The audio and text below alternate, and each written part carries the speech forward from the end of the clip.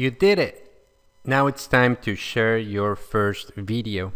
And in order to do that, you will need to go to this form that I have placed here. And you're going to see that we have left a space for you to copy and paste the web address of your video.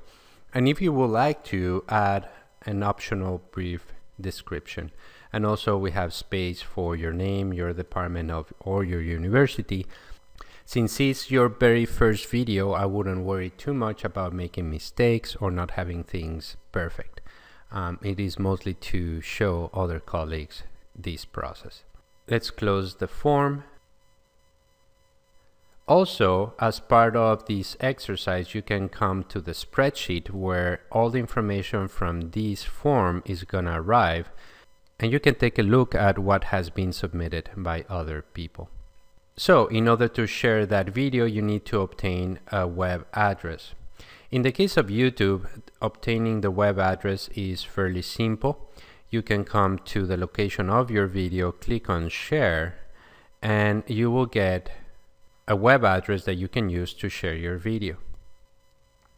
If you're in Google Drive and you opted to go this way, you can click on the file that you uploaded, click over here in more. If this interface changes later on, I'm sure that you can find the sharing option.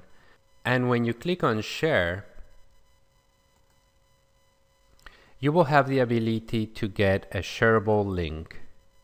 And when you get a shareable link, if you share this address with your colleagues, they're going to be able to view your video. Click on done. And that URL is the one that you can bring to the form. Finally, if you uploaded the video to the university server where you work, you're going to have to send us the URL for that video. In my case, it would be this address. It would be Sacramento State, all of these, and this folder, and that's where people are going to be able to reach my video. These most certainly will vary depending your university and the way things are done there. But one thing I recommend it is to select a name for your file that has no spaces in it.